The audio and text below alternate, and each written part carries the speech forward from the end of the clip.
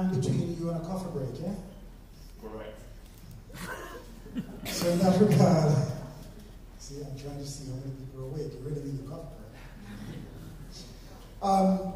Because I'm the in between you and the coffee break and then the rest of the conference, I'll tell you up front, I'm going to be fairly brief, although I've been asked to speak about our strategy. And so what I'll do is quickly give you some key actions that we did in 2019, and then I'll just go over the results of 2019. I'll share with you what our target is for 2020, and then how we are continuing to execute the strategy in 2020 to achieve the targets. In 2019, we made a few changes in how we do business, and in that regard, we have established, oh boy, difficult to see from here. In April 2019, we launched the new Curacao.com. We also launched a new Curacao television ad. We did a 30-second commercial. Actually, we did 3 commercials, 30 seconds, 15 seconds, and it was 20. We refreshed our branding, and we sort of had a new look. You know, of course, we launched the Feel It For Yourself campaign. And we set up at headquarters a global marketing department that serves the world. We also added some new team members to that department.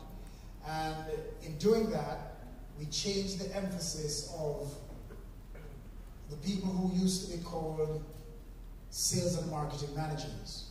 They are now called regional managers because their focus is on the distribution system in each region. What do I mean by that? The regional managers concentrate on working with the trade, as in travel agents, etc. They also concentrate on working with tour operators, OTAs, and airline tour operators, the distribution system, generating sales for the destination. That's what the regional managers now do, and that's another change that we made in 2019. We developed also a new and unified look and feel for our trade shows in 2020 and beyond, and we've done that for all markets. We executed unique out-of-the-box projects and brand partnerships that help showcase the Feel It For Yourself brand message. Some examples of that: the Anna Hickman collaboration in Brazil. I'm sure you saw a release in the local press where we made her an ambassador for Brazil for the tourism sector. Anna Hickman is just amazing. She's a celebrity and an entrepreneur in Brazil, and she loves Curacao, and she's done many things for us, including developing a clothing line called Blue Curacao. And so the Anna Hickman collaboration is one of the things we've done. The Voy Por Ti, which is a video production in Colombia. Actually, it was filmed right here in Curacao. NBC's First Look production, BuzzFeed's social media features, and our Curacao-themed mural in Wynwood, Miami. Of course, you notice the last 3 are all in the North American market. Now, those were the sort of key things that we did in 2019. What were the results of 2019? Overall, our stay-over visitors grew 7%. We had a total of 463,685 stay-over visitors. That 7% equates to 31,974 additional stay-over visitors. Our regional market performance that produced those 463,685 visitors. North America, which grew 2%, produced 96,000 of them. And I'll just say here that North America only grew 2% because in the fall, as Jim pointed out, the entire Caribbean had problems in terms of arrivals from the US market specifically. And in our case, we were particularly badly affected because we depend on American Airlines pretty much for the arrivals from the US. And when you go from 2 to 1 flight a day from Miami, that reduces your aid 50%. And that really affected us September, October, and November.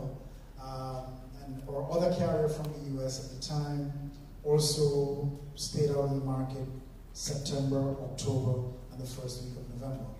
The result was North America. As a matter of fact, early in the fall, I was projecting that we may see a decline from the United States. We ended up growing slightly. We grew 1%, I think, from the United States.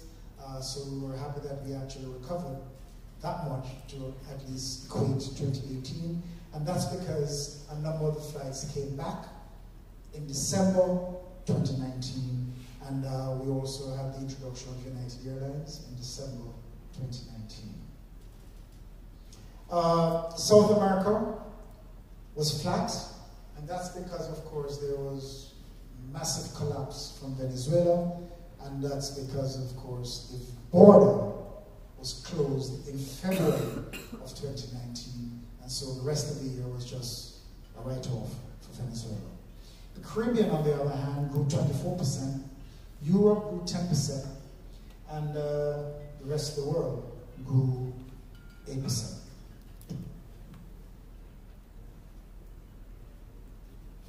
The focus markets for 2019 are the markets that produce the business. The Netherlands, of course, our main market, that grew 10%. The USA, 1%, as I mentioned before.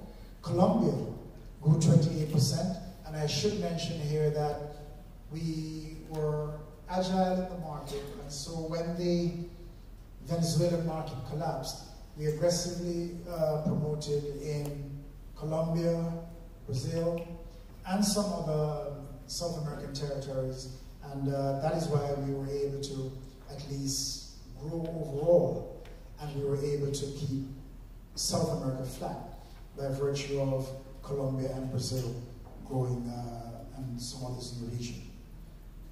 Canada was up 4%, Germany was up 12%, Aruba had a slight decline of 2%, Brazil up 2%, and Suriname was up 7% in 2019. For 2020, we're targeting to go over the 500,000 mark in stay-over visitors for the first time. Our target for 2020 is 506,000 visitors.